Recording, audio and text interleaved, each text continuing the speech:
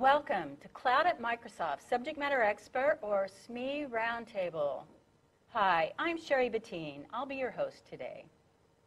We are the IT Showcase team, and we love to talk to you, our customers, about how Microsoft does IT. Today, I'm here with many of our cloud SMEs that have implemented cloud-based solutions here at Microsoft. We want to learn a little bit about you as well, so we are posting a question in the Bing Pulse window and would like to know what are the business drivers that are driving your migration to the cloud. While you're answering that question, you could be posting questions for our SMEs, and I would also like our SMEs to introduce themselves. So we'll start with Ken. Hello, I'm Ken Knight. I'm an enterprise architect at Microsoft IT. I've been working on cloud strategy, cloud adoption, and cloud platform solutions for the past 4 years. Hi, my name is Arun Maningal. I'm a senior software engineer. My team is responsible for design and implementation of intelligent hyperscale services that support Microsoft's critical operations and businesses. I have my team working on multiple cloud services and would want to share my experiences here with you. Hi, I'm Jim Adams. I'm with Microsoft IT as a business program manager. In the past, I've been responsible for migration and cloud adoption. I am David Johnson. I am a program manager architect responsible for our Office 365 services and strategy, and I've been in the process of redesigning our solutions from on-prem to the cloud. My name is Eric Slippern. I'm a software design engineer here at MSIT. I've spent the last several years working on moving a number of our HR enterprise line of business applications to the cloud, and most recently I've been working with our work-life productivity innovation team on how to improve employee productivity with Internet of Things. Okay, great. We are going to make every effort in the next hour to get through all of your questions. However, if we don't, we'll stay behind in the studio and continue answering your questions and post the extended footage along with this video on our Microsoft.com/IT Showcase site. And with that, we'll get started with our first question. This question is for you, Ken. What is Microsoft doing to ensure you are secure in the cloud? We're doing a lot. There's Azure Security Center, which has a lot of, it's like an umbrella that has a whole bunch of other modules that it calls out to for each of the different PaaS services and offerings in Azure. Each of them supply telemetrics and event notifications so that it's easy for you to take action for any issues, security issues that might be going on. In addition to that, it does a lot more than just security. It also does recommendations engines and things like that. And so that's just the beginning. For Microsoft internally, we have our security team. They're modifying their approach to security at Microsoft, where before we used to audit all of the different projects before we release them to the internet. Now they're building tooling that we take advantage of using GitHub and repositories, which we embed in the engineering process so that we're secure up front. And so they've figured out each of the PaaS services and how they want them secured out of the box. We implement that in our engineering cycle, and we become far more secure as baked into our engineering process. That's just the beginning. We're also working on security with our networking team to help secure Azure. We're working with the Azure product group to make sure that all of those issues that we find are baked into the product. And we do this as soon as possible, especially before customers experience any of those issues. Also, our security team inside Microsoft IT is very, very, what's the right word? Super critical at being secure, because we want to make sure that we don't have any issues. It's a scary world out there today. Yeah. And the palette of tools available are much more vast than we were able to provide internally at Microsoft. So we find that our assets, all of our assets, are actually now more secure where they are than we were ever able to make it. Well, in fact, that's something certainly for Office 365 that we've done a lot of work to. Our assessment with security, our corporate security team, like any customer, you're going to make a decision as to what you're going to place in the cloud. And like on Office 365, we had to decide what kind of content we were going to allow. And we've determined now that our content is more secure in Office 365 than it was on-prem, simply because of the level of controls, auditability, and safeguards we have in place on Office 365 are far beyond what we ever had on our on-prem farms. And while it's doable on-prem, the cloud gives us a lot more.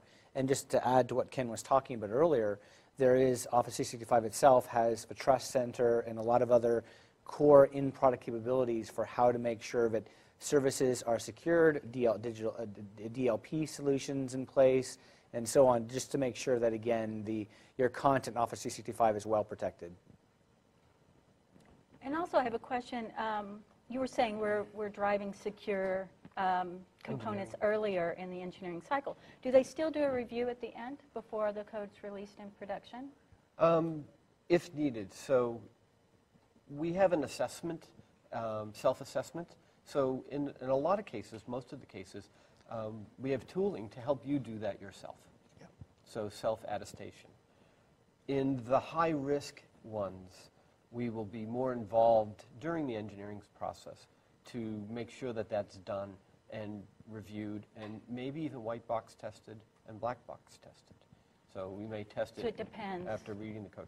Yeah, it's a balance. We have only so many resources. We put them on the higher priority ones, the more mission critical ones. And we classify our applications and content as well. Certainly our sites and apps we classify as to what level of security, basically what kind of content we're going to be dealing with, and therefore what kind of controls we want to make sure are put in place. Right. And our culture is conditioned to recognize those classifications and to automatically think about it.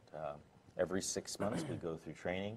Every person that has a network, has access to our network, has to go through that security training where they are just pounded with the concept of being stewards of our own PII. And to the point about tooling that Ken mentioned, it is not just tooling during the engineering process, it is also the instrumentation itself that helps us derive analytics and know if the usage is not in a certain, in a proper manner, or it's being used in a malified manner. Right. So that helps us gain that insight also. And what the cloud allows you is with tools like application insights and that helps you get that centralized application monitoring into a dashboard view, and you're able to better react to any security issues as well, in addition to the practices that we use during our engineering lifecycle. The cloud just makes it easier, far faster. Where before we had to build and deploy these metrics and monitoring systems ourselves as part of the application team. Now you get it as a configuration exercise. And the part we have to understand is that this is the collective knowledge that we've derived across multiple applications that get baked into the products like application insights. So you're not really reinventing each and every failures that other teams have encountered. It is getting baked into the product. So you get the benefit out of the box without having to invest heavily in resources who have to know everything about security, what is there out there. That's the big problem. So the metrics and the instrumentation is getting richer and richer. Absolutely. So what kinds of things do we look at for instrumentation for our apps? Great question there. So first of all, we are now, with the movement to the cloud, we are really focused on scenarios that are enabled. We build a tool for a certain scenario. We expect or anticipate that the usage would be in a certain pattern.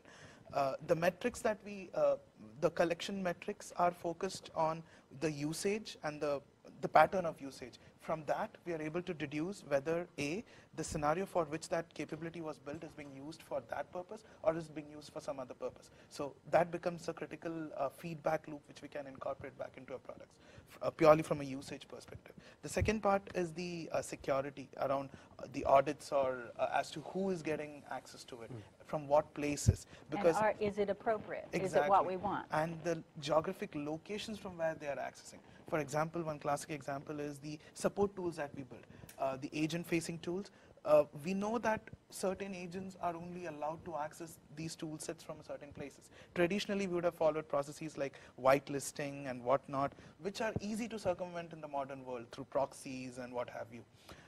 With proper instrumentation that also maps IP and the latency aspect of, hey, if the person is really accessing from that location, there is a certain latency associated with it, and that analytics comes out front and center in your dashboard, saying that there's something wrong. You might have to look at the network pattern, so you get that hook as well. And a lot of that identity management is just baked in protection. It's baked right into Azure Identity Management. So there's nothing even we have to build as IT. Exactly. Yeah, as far as turning on application insights now with app service, it's just a checkbox. Yeah, absolutely. In the old days, 5 years ago, we would go for every line of business application we'd build, we'd go through this exercise of figuring out what our telemetry strategy is, monitoring strategy. Now it's just out of the box with App Insights. And we can also use application analytics now, gives us a query language where we can go and take a big data approach to all these things that are logged through application insights, tie it up to Power BI, and get deep analytics on what's happening with our applications. And it really it's all about the live site now. With application insights, we have, we've combined our engineering and service engineering and software engineering roles, so we've really got a DevOps outlook on this. We've got our dashboards on top of application insights. We're looking at these daily, hourly, seeing exactly what's going on with our application. So what kinds of things do you look for in your instrumentation? What are you monitoring? So we don't want to look at just availability of the application itself. We want to look at availability of the scenarios. So we can tell exactly which scenarios are being used and how impactful they are to our users. So we've created some custom visualizations that we can just plug into our App Insights dashboard, and we can and we'll see exactly how different users are using our application.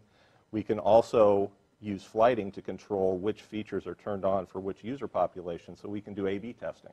For example, with our IoT scenarios, we're looking at a couple different ways to give users visibility into how areas of their workspace are being leveraged, and we can see which ones of those are being most impactful to our users, and then we can say, okay, well, I'm not really using this method to find a free room to go to, but this one is really popping for folks, so we can tune our application without releasing code, just by flighting the two different features to tune that experience. You can pick which one your users actually want to use. Exactly.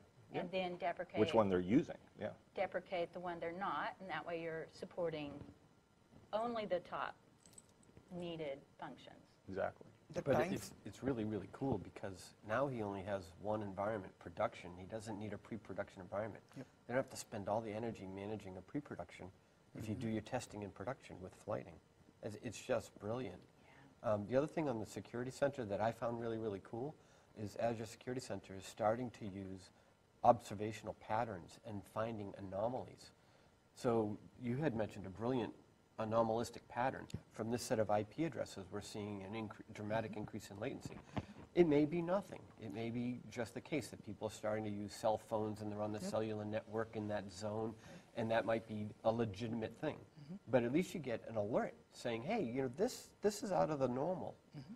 Why don't you investigate? Exactly, and that's the delta between the feedback being provided by the end users and it being visible to the engineering team for them to incorporate changes has reduced drastically, because you are seeing as the usage is happening, and you're not really relying on someone's assumption or a perception of, hey, this is what is anticipated. You're really relying on raw data, and you are making conscious data-driven decisions, no longer presumptuous decisions that leads to a lot of wastages traditionally that we've had. A question on flighting. So how granular can you make that flighting? And IT organizations out there who are used to the traditional release cycles, how difficult is it to implement flighting in the cloud? It's not difficult. You do need to have a framework to support it, but we've got a framework. We're actually using one that is internal to MSIT, but there are partners like LaunchDarkly is a partner that integrates straight with Visual Studio Online. But we're able to flight to individual users if we want to. Basically, we can define any set of our standard attributes we know about a person, where they sit, what group they in, cost center, and we have a page where we can go and target for each environment which users we want to enable a feature for. So we kind of take a ringed approach to most of our things. So we'll start out with ring 0 and just test everything internally with our team. Then oftentimes it's just in our building, and then we'll go across Puget Sound, for example.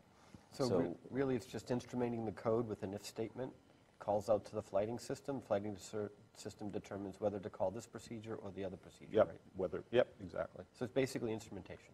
Yep. One of the reasons for deploying to a pre-production environment was to isolate any issues that you might have from bringing down the production environment. Have we had any instances of something like that happening in a flighting situation? That's no. So that it's interesting. We've actually just recently kind of split in work-life productivity. We have half of our team is focused on enterprise, and half of our team is focused on R&D. And what we'll do is everything that the R&D team does, we want to integrate into enterprise as soon as possible. So all we do is we have a standard where they just wrap that with flighting, and we can plug it straight into our enterprise branch. And we know that we have all the switches to turn that on and off, so it really mitigates all our risk. Adding to that framework point and your question, right? Hey, how do we issues that we encounter when we flight something? This is where the telemetry coupled with analytics and the live site focus comes into fore. Anytime we find that our service is not available, there is an alert triggered, which is on a cell phone, literally on the person who is on call, which effectively means that there is a person immediately monitoring it, and because it is through the Azure portal or any other experience that is available over the internet, he or she can determine that this was due to this flighting that has been enabled, and that can be easily rolled back. So it's really a combination of multiple things. How well automated your processes are, the framework, how quickly can you roll back to a desired state with backward compatibility, and ensuring that you have necessary alerts in place so that if things were to go south, you can react very quickly and not have an en masse outage or an en masse users affected by that outcome. Yeah, you can turn it off in flighting just by saying if no. And just set it to never happens. And then you can roll back the changes. Absolutely. Okay, that's great. Next question. How do you decide when to use SaaS versus PaaS? David. Okay, well, I think there's a lot of piece components to that. I mean, first is, what are you trying to accomplish, and how much of that is possible via the SaaS services? For example, why would you ever build a calendaring solution in your own PaaS application if there's Exchange services and calendaring services or that available to you to embed within your application? Same thing for document management and storage. Use SharePoint or OneDrive services for the application. So again, use the services for what they're really good for to help speed along the PaaS app.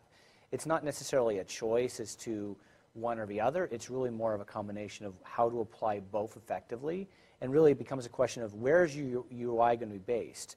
One of the things that we have to think about sometimes is am I building, for example, an Azure-based application, maybe consuming from Office 365 services to embed data, or for example, ship from calendaring or OneDrive or whatever? Or am I building the experience in 365 directly and consuming from other data services from maybe hosted in Azure? And the new 365 models, for example, like for example the SharePoint Framework model that's coming out, is designed in fact for that latter model, to say I can simply build an Office 365 application blending 365 data and services with data coming from other places and PaaS. And that's awesome on infrastructure SaaS determinations. David's spot on with taking a hybrid application approach. But also as you move up the line to line of business, there you have to do business-based capability analysis to see if it meets your requirements. And then you should do it, I've seen these done many times, you need to do it with the attitude of you're trying to move there. You're trying to fit So the into business the needs SaaS. to maybe acquiesce on a couple of issues because the product out of the box doesn't do it yet. Not say, oh, that's the reason not to go, and then they go off and spend millions of dollars on their own development. I think that's actually an important point, is to at what point do you go closer to a product so you give yourself the most flexibility and simplicity and time, quick rapidity and time to market. Yeah. Often what we'll say is, look, if I can negotiate on these couple requirements and get closer to a core product, then I can get you a solution in maybe a matter of days or weeks, as opposed to maybe being more custom, and with a risk that you're going to have to sustain what you built, and as the product evolves, am I going to really evolve quickly with it? Right. A classic But example. also, Yeah. well, also with the evolving of the product, you get new feature functionality regularly Yes. that you would have to build yourself. Exactly. So there's that plus side too. A classic example is typically when we talk of a SaaS application, these are really business productivity applications, and the use cases are very common, or at least 80% of the use cases are common across the industry, which means that there is tremendous investment that Microsoft has already made on the UX side of things, how the experience really comes out. For example, if you were to take Dynamics 365 equivalents, right? The UX itself is tailored so that the business process can be quickened. There's no one preventing you from just purely using these services and building your own UX, but the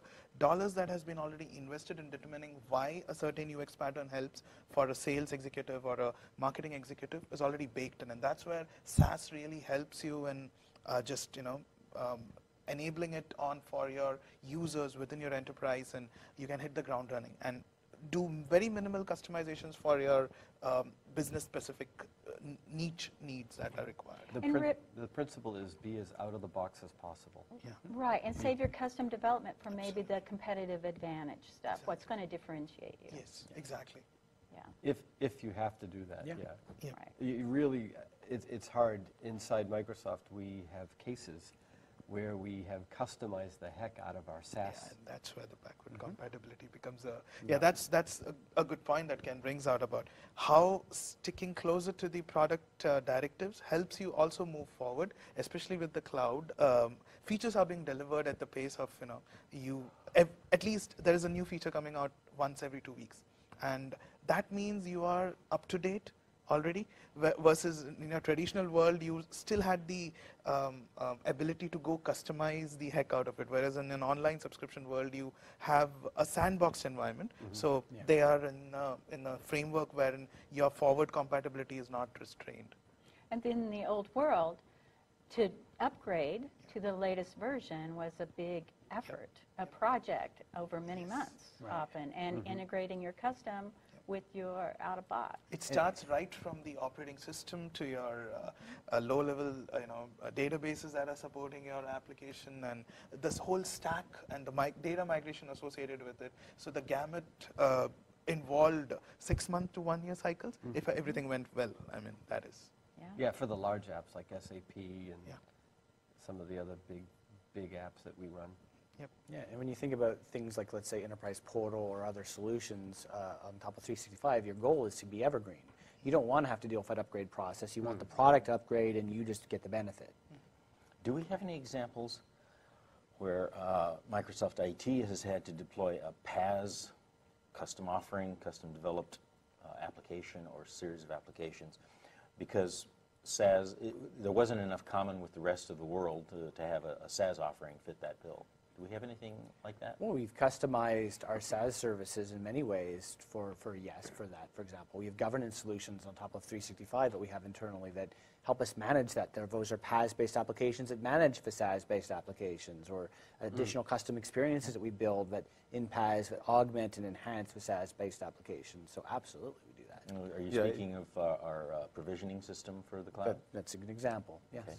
We also have some unique business models that support what you're saying. Our licensing and our set of products that Microsoft offers is pretty huge breadth. Apple is a monoculture on consumer devices.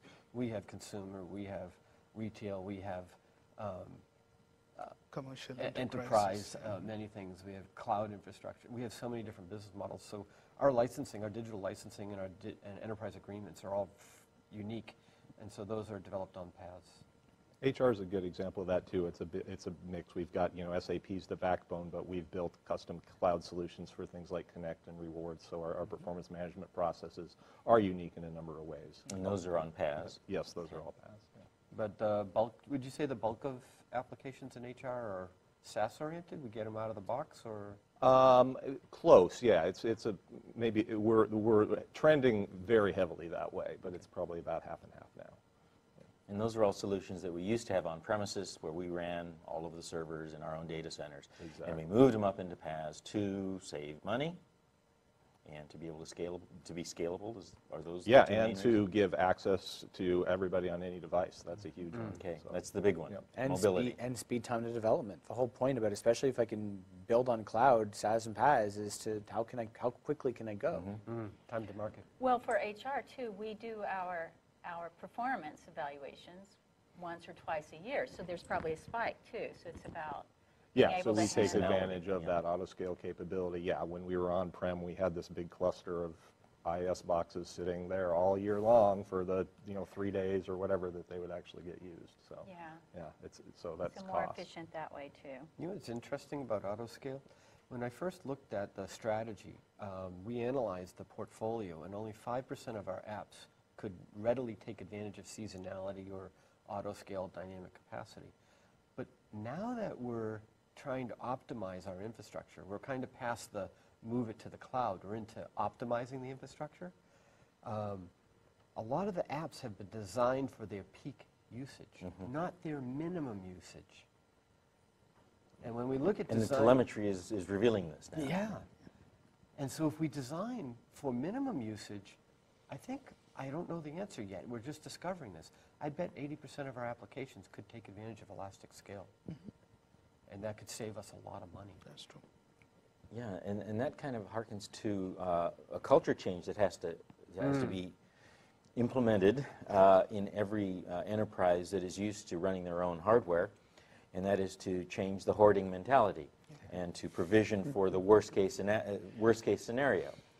Now you don't have to do that, and you shouldn't, because you won't gain the benefits or the cost That's right, savings that's right. because of that. So there's a behavior change that has Yes. to accompany the technology change. Yeah, your development culture has to change from hoarding your resources just in case you need them to just Turn it off. turn it off when you don't need it, and you can turn it right back on, and you can enlarge it, you can scale it when you need to, and you can scale it back when you don't. And that's something that's a tough pill to swallow in some development cultures. So the whole promise of public cloud is that the capacity planning process that many IT organizations have to go through has been offloaded onto the public cloud providers like Microsoft, because we have done that for our data centers, and we anticipate a certain level of load that will be coming, and we allow access to resources on demand. So you as an application developer are focused on enabling your scenarios and catering to the needs of the spikes or what have you that you would encounter with your applications. Not necessarily, hey, I just have to build it for this peak load always. It has to be stateless. That's where the development culture is about getting into stateless modes, and that kind of applications comes into picture. In couple that with the NoSQL movements and whatnot, that is definitely gaining ground, and cloud definitely helps you accelerate that adoption. If you were to build a NoSQL solution on an on-prem infrastructure, that's not going to get you any benefits, because that would be detrimental to the costs. These are the paradigm shifts that we're seeing now. Yeah, our document DB solution is really awesome. Yes. I love it so much. Yep. So it becomes a new facet that you have to be able to learn Exactly. in order to be effective Exactly. in your quiver of tools and things. Absolutely. So next question. PaaS has evolved since we started out. So how is PaaS v2 different than classic PaaS? So classic PaaS is really what we originally just called the web worker role paradigm. So you had a web role was a web server, worker role was essentially kind of a Windows service type of thing, background process. We've really taken that a couple steps up the stack with PaaS v2. So PaaS v2 would be your app service, logic apps, service fabric, these types of things, which really if you go to app service now, when you create a new app service, you're given, it's not just an IIS solution. You can choose from a marketplace of many different solutions for specific for mobile scenarios, different types of web applications, an API app, MVC app, single page app, and that could be with with our technologies, or it could also be some of the Node, other types of code as well. So that you can really take advantage of however you want to write your code. You can do that on top of an app service and get the benefits of PaaS.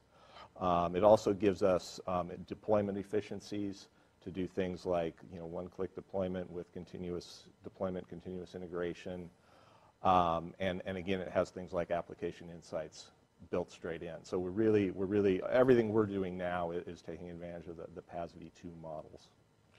Just to add on to that aspect, especially the service fabric offering that we have, that ensures that the density of your usage of compute resources, your CPU or memory, is very effective. So think about your microservices architecture that SOA initially promised, and now it's really truly coming to the fore because you're able to deploy multiple roles on the service fabric cluster, and it auto scales as per the requirements of each roles or each microservices that you have. So that is another paradigm shift in the development model as opposed to the traditional world wherein you would build a monolithic service and say, hey, this service does everything and everything for all or most of the organizations. Here, the focus is on microservices, enabling one scenario which you are confident will scale up and down as per the usage trends. Yeah, and Service Fabric is actually what we're running our services on. Things like SQL database Absolutely. are all built on top of Service Fabric. Exactly. So we're really talking ultimate scale. Yeah, it's a tried and tested tool. The key word you mentioned is density. Yes. So when you move to the PaaS v2 model, you're moving from a good utilization, it's around 13% CPU utilization. When you move to the density infrastructure, service fabric, application service environments where you're sharing it, or the app services that you were talking about, web app services, mobile apps, API apps, logic apps, and Azure Functions, those things can run on shared infrastructures, and you only pay for CPU utilization. Absolutely. So now you're effectively 100% utilized. Yep. That's a dramatic cost savings, 13% to 100%. That's huge. And with Azure Functions, you're even talking of serverless Lambda compute kind of scenarios because that's because not all SMBs would want a dedicated service running, compute service. They're really interested in some hooks and completing their workflow, the business process workflow, for which there is a gallery from which you can choose templates for your triggers, inputs, and outputs. And that can set up your own workflow on the cloud in a secure way. That is baked in. That's the key aspect that we want to take away out of it. And now there's almost a direct translation from the infrastructure capacity you're using and your cost of goods or cost of transactions. And like Eric is moving towards more business KPI metrics up the stack. This makes it that much easier to deduce those. You don't have to worry about how things are running, so you start thinking about the efficiency of your application. You said something there, going up the stack. It is also indicative of the workforce that we have going up the stack. Instead of tinkering with hardware, patches, operating systems, things like that, we're all working on things higher up, higher value, higher up the OSI stack, and more centric to the user experience. And that's the big thing. We're able to design things with the user experience in mind rather than deploying the technology and its limitations. Yep. I don't have to design Santa rays anymore. Yep. And that's a good thing. Next question. How does Microsoft IT maintain compliance and pass audits with Office 365 offerings? Okay, well, there's, I think there's a few, first of all, out-of-the-box paths here. The out-of-the-box product, there's a bunch from the 365 Trust, everything from you as the customer owns your data, we as IT own our data. You can choose to use customer lockbox so that Microsoft can't access it at all without your sign-in. You literally own your own key for encryption, all the way to basically all the industry standards. I mean, we have 365 services that are pretty much past. You can go to Trust Center. I'm not going to name all the acronyms, but there's a huge list of acronyms that and certifications that the 365 Trust Center has done. Beyond that, though, from an enterprise standpoint, we do things like we have e-discovery running against 365 for both email and SharePoint and OneDrive to look for things like, for e-discovery scenarios or retention management and record center scenarios, or DLP for just scanning things for what are my regulatory patterns that I need to deal with, what confidentiality information might I have, where do I have to have credit card numbers that I need to protect. So scanning for patterns and dealing with that appropriately. We now with 365 has introduced the notion of groups and group classification. So using enterprise can define your classification scheme out of a box in the Active Directory to say, hey, any group that gets created is going to be classified by whatever your scheme is, and then the user gets to define that, and then what kind of policies do apply to that? For example, we do things like if a new group has been created that is classified as HPI, we do, which is our HPI is I was going to say, is our definition of top secret. Basically, what is the utmost confidentiality in Microsoft, and if we find it as something that's equivalent of top secret, we say, hey, it's a group, but it's a private group. It's not meant to be public. We're going to lock a thing down. We do things like that. We maybe turn off external sharing, external membership in certain scenarios. So we put appropriate controls in place based on the classification of the content. And this is, again, there's layers of services available to you within what 365 provides, depending upon how far you want to go. And these are out of box, no secret sauce. No, not especially not for groups. We've had for SharePoint history. You mentioned earlier the PaaS solutions we've had, because that's the other thing here. Because I've got the API model in place on top of 365, I can now build things, services and PaaS that I want to manage this. I can run jobs that are managing and scanning my Active Directory groups, for example. I can run jobs in Azure which are going to be managing my SharePoint sites, looking for expiration, looking for oversharing. We do all those things. Okay, very good. Next question. What major trends do you see for Microsoft's cloud adoption? Ken? Major trends. So the first major trend that's happening right now inside Microsoft is after you lift and shift the bulk of your on-premise workload into the cloud, the next major trend is optimizing.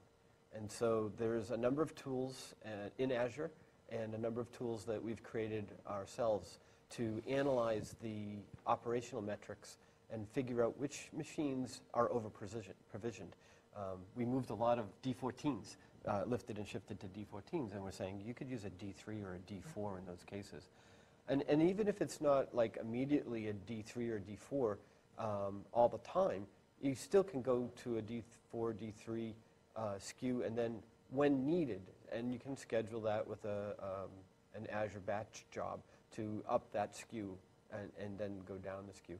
The only issue we've found in this optimization is that sometimes we have far more disks attached than is supported when you go down SKU. And so one of the tricks of the trade is to keep the number of disks minimum so that you have that SKU flexibility. So optimizing is one key. We've gone from around 6 to 8% CPU utilization to around 13. I think when we're done, we'll hit somewhere near 20% CPU utilization on average for our division. After that, and in order to squeeze more out of it, we need to start refactoring for PaaS. That involves easy PaaS refactoring is like moving to Azure SQL. Some of the harder refactoring is moving to a microservice architecture. So I think that trend is just starting. We have a few examples of that internally, but I see a lot more of that happening over time. At least all the greenfield applications are now starting to go off on Service Fabric and the new SKUs. It's the traditional ones which become a Right, the ones that you bottleneck. lifted and shifted Exactly. to get them into the cloud in the first place. Yeah. Okay, so the greenfield stuff, the stuff that's being developed now, Yeah. what kind of utilization are we seeing with the new stuff? Should be much higher. It should be much higher. These things usually have one application on a 5-node infrastructure, there's a minimum of 5 in Service Fabric. I think with application service environments 4. Currently, we haven't mixed a whole bunch of apps operating in that, and so the utilization we expect to go up we're getting there. So these are early, and I don't have all the numbers. Do you Some have of an the example? some of the services we run on Service Fabric, we are seeing closer to 23 to 25%. That is, we have 5 roles into the same cluster put across the globe. So, and again, we did not go to the D12s. We went to the lowest queues, and it is at that stage that we're seeing this factor. What goal do you have? What percentage do you want to hit? So, industry trends say that a machine or the nodes can safely run up till 65%. So there is still a huge, delta. Room for improvement. Absolutely.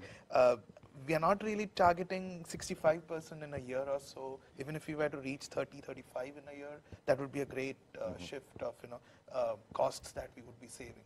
For example, one other trend that we've started seeing from our own Azure subscriptions is they have started notifying about the cost that our compute is utilizing for that subscription.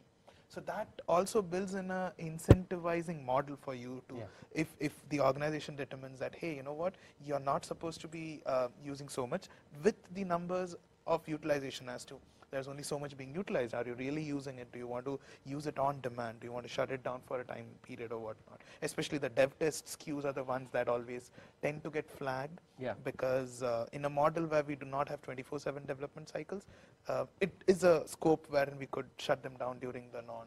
We call that snooze, and we're all highly motivated to snooze as much as possible. In other words, spin down the VMs. Exactly. Right. And it's great that the portal's now starting to really help us with that. We can go in and look at our Azure SQL databases, and it will tell us that, hey, I've got this premium running, based on your past 3 months, you could actually run this, at a S2 level, save yourself several $100 a month, and the portal actually proactively will help you do that. This is the paradigm shift that we are again talking about, right, constantly. Traditionally, you would go buy your hardware, that's your CapEx, you would buy your licenses, that's a one-time cost. Versus now, you are conscious about, hey, do I really require that? What is the scenario that I'm enabling with that beefier machine or the higher-end licenses? So there's that flexibility. Now your group sees a bill, right? Yes. And now has to budget to that bill. There is a force working against this model that we've been talking about.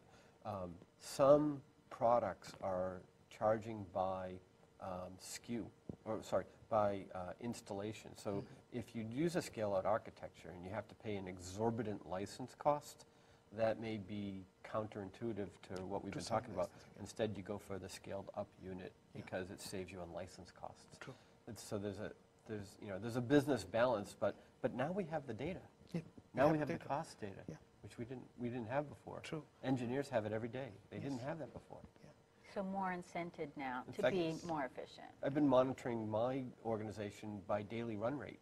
I know what my budget is. I look at my daily run rate every single day, and I look if it's above the red line or below the red line. And if it's above the red line, I start yelling. Yes. Okay, next question. Eric, you talked about Internet of Things or IoT scenarios. How does Azure help with those scenarios? So Azure makes it really natural to plug into the platform. We've got with our Azure IoT suite, it includes an IoT hub, which is kind of built off similar architecture to Event Hub, but that will enable us to send events in from a number of remote devices in a secure way that all get that will scale out as far as we want to go.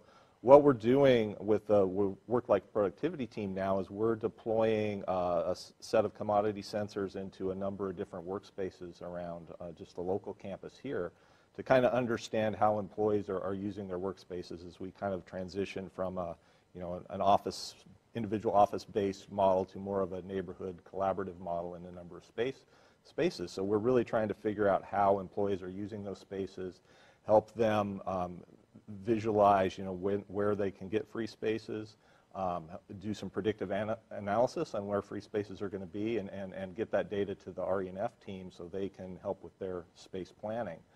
So what that means is we've got, motion, temperature, light data feeding into our IoT hub from sensors from a number of different buildings around here, and we're collecting around, 2 gigabytes a day of just sensor events coming in, which, it's kind of a drop in the bucket in the larger IoT world, but it's a big set of data, and it's really a new type of problem for us. We talk about pushing up the stack here. I think that kind of applies here. I'm really excited about the new types of problems we're getting to solve now that we've kind of proven we can do the traditional LOB stuff in the cloud. Now we're looking at things like big data, we're looking at machine learning, and we're looking at how we can get real-time visualizations of these data, look how we could do kind of heat maps on how people are moving around, and do things like get a prediction of, okay, where, when I come in the morning, where should I go to get a parking spot? Now where should I go to get a free focus room? Maybe I should leave a little early today because my meeting's on the other side of town and traffic's bad. All this type of stuff we can really do if we process this data coming off of the IoT Hub. And we're able to publish that to, right now we're publishing it to Azure Data Lake, and we're also publishing it out through SignalR so other applications can tie in and build experiences across this same data. And I know that when you find space, when you identify free space, sometimes it's a booked conference room that simply isn't being used. So it's giving more intelligence than what we have with our scheduling. Yep, and we're tied in through to Office 365 through the web services to view the booking information, so we can find interesting patterns around. Oh, this room's been booked for a weekly meeting here for the past 3 months, but nobody's ever showed up. So maybe we should look to repurpose that. So I like that intelligence. And that also applies to any line of business app for your enterprise that you're developing. Use the sensor data available with permission to enhance the capabilities of your applications. What Again, features are being used, which the ones user are not experience, being used. yeah, the user experience comes into play. You can think outside your proverbial box. Yeah. Helpful on many fronts. So how did we at Microsoft get people to adopt the cloud? Jim? You're talking to me? Okay. It didn't take much. We used Office 365 and the capabilities there as the carrot to get people into the cloud to organically just flock to Office 365. The feature set is so rich there, and the accessibility from any device, anywhere, anytime, including their phones, their tablets, their iPads, whatever, was sufficient to get mass adoption and viral adoption of things like OneDrive and OneDrive for Business. They could simply get to their stuff without even thinking about it. So that's a pretty powerful incentive. So if couched properly, and if you have a concerted effort to educate your user base, your people, as to the benefits of the cloud versus what they're traditionally used to using, it almost becomes a no-brainer to adopt the cloud en masse. Well, a big part of that is setting the defaults, right? So what Jim was referring to is, you say, look, here's where your default next-gen, what used to be my site is now, and as opposed to you having to use any of these other technologies or storing docs on-prem or on your machine, free your machine up so you could trash it, and that doesn't matter. The docs are always in the cloud now, and I think that's changed the dynamic completely. What Jim was referring to, and you go further to say we've gone from 8 terabytes of content, I think, when we started my site migration originally, to we're now at 3/4 of a petabyte of content in OneDrive for Business now. I mean, massive adoption in just a few years, mainly because that our employees' content came from out of a woodwork because they were storing it in other places they probably shouldn't have been storing it. And we're now doing the right thing, and IT's got the right level controls in place, and they're adopting their services because that employee empowerment is a core kind of piece of our model of if we can't empower our employees, we're doing something wrong, and they're going to work around us. Yep. Right. Yeah, always take the path of least resistance. And it sounds like we approach it with the what's in it for them. Absolutely. You have to convince someone that they're getting something better. In the early days of our migration, we opened up Office 365 to open enrollment. If you need a new site for your project or for your group or whatever, feel free to open one up in the cloud. We're grandfathering our on-premises with some exceptions. But if you want something new, go to the cloud, provision a site, and have at it. And we found people were preferring that over even using their old sites. They would simply self-migrate their content into the cloud for the features that were available in the cloud. And that's a strategy that I say other enterprises can adopt to further their migration into the cloud.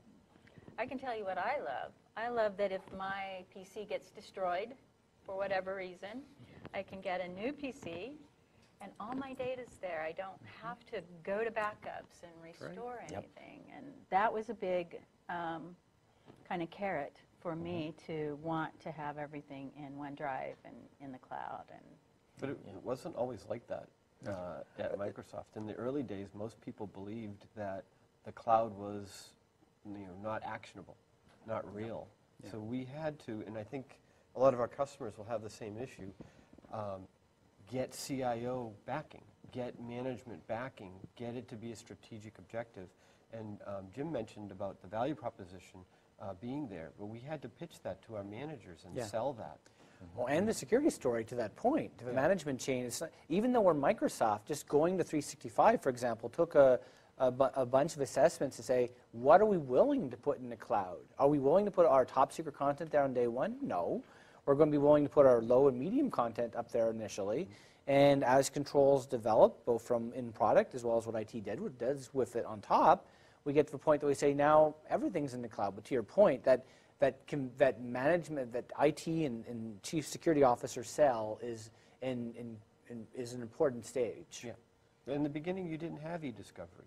Right. We asked the Office 365 team to build that, to solve the legal subpoena requirements, those kinds of things. We didn't have data leakage protection.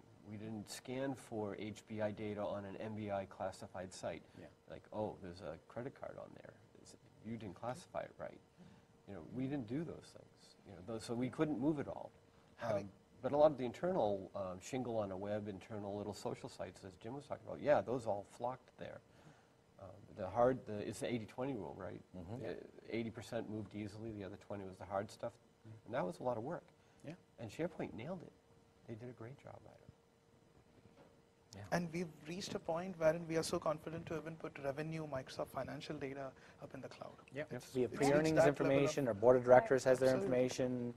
It's everything's all there. evolved since So we started. that's the level of maturity that we have reached. Yes, it's been a journey, and like Ken started off saying, there was a deterrent, and then how the leadership buy-in has a huge impact in helping that. We are getting close to the end of our hour, so I do want to ask one final question to our SMEs. What is the one tip you would like to leave our audience with today? And Eric, can we start with you? Sure. I guess we've been talking a little bit about it, but I think that for me, it's just thinking about how IT solutions are really changing in some exciting ways. I mean, we've gone beyond just building, a simple web app or web services, relational database type of thing. And as we move into the cloud and we look at the next generation of cloud services that are coming along, and with the maturation of the SaaS options, whether it's Office 365 or it's corporate SaaS offerings for corporate functions, IT is going to be more about integrating this data and gaining insights and learnings from it. So we're going to be not just building telemetry, we're going to be building ways to integrate data in Azure Data Lake, SQL Data Warehouse, and build machine learning models on top of it to really gain new insights and predict how things are going to behave in the new world. So I'm really excited about that, what that means for us building IT solutions going forward. Yeah, and to add to that, I'd say there are a couple of things. I think first, the models are evolving. I think how you would build solutions, for example, again, SaaS services, I'll take 365 SharePoint, for example, last year will be different, in 8 months. Things are improving. The models are getting better. The integration, we've got Microsoft Graph now as an API layer. We've got SharePoint framework is a model to build on top of. So our way of helping our customers build solutions and enabling our businesses to build solutions is improving. And I'd say, just to getting started, evaluate where you can let your businesses just get started themselves. Things like, where does Power Apps and Microsoft Flow fit in terms of how do I help my business and empower them to build their simple solutions on 365, all the way up to now, how do I start to build the more complex applications, and those models to evolve. Very good. As far as any advice, don't let the past practices stymie you. The cloud offers an infinite array of opportunity to re-evolve, to evolve yourself, to take advantage of all these features. And like both of you have said, it's really an exciting time to be in IT because of the opportunities of cloud mobility and everything that it represents. I'll add on to Jim's point here about how traditionally getting an idea to fruition and to market would have had a lot of speed bumps in terms of infrastructure procurement, in terms of the number of doors you'd have to knock. And with the cloud, what is enabled, it's an empowerment for developers and the creative force as a whole, because they have all the tools at their disposition on demand to go accomplish, test their scenarios out, and hypothesize and experiment, and then come out with creative means of moving that needle to a more insightful scenario rather than focusing on solving the infrastructure problem. And that's a huge benefit that cloud is going to help the whole development community as a whole. My advice, if you're just beginning, get commitment from your management to do that, to see the value proposition and work on that for your company. Realize that it's a technical and culture change, so you might be, it empowers, that time to market empowers moving to an agile development model, and we have shifted most of our teams to an agile development model. And then getting it to be a planful activity, not just a haphazard organic activity, because you need to get to the cloud in order to gain a competitive advantage. The companies that get there first, that embrace it, will get those competitive advantages. The ones that don't, that stay behind, will have an IT cost structure that's not in line with the rest of the industry. So my advice is to start planning, get your management lined up, get your teams agile, and get an application portfolio plan to prioritize the movement. Okay, we are at near the end of our session today. We have a question out there. We would love to get your feedback on this session, what you thought about it. So please take a moment to answer the question. I want to close with thanking our SMEs for taking time away from your day jobs to come here and talk to our customers. It's truly a very important thing that we do. I want to thank our customers for joining us today. We love the questions, the dialogue, and the opportunity to come talk to you. The video for this session will be posted at Microsoft.com/IT Showcase. And at that location, you can find future live events. We hope you join us. We hope you bring your colleagues with us. You can also find a wealth of information about how Microsoft does IT at the Microsoft.com/IT Showcase site. Technical case studies, articles, business case studies, even productivity guides. How do we get our employees up to speed on the latest and greatest technologies? You can find those guides there. Take them and use them within your own organizations. So thank you for joining us today, and have a great day.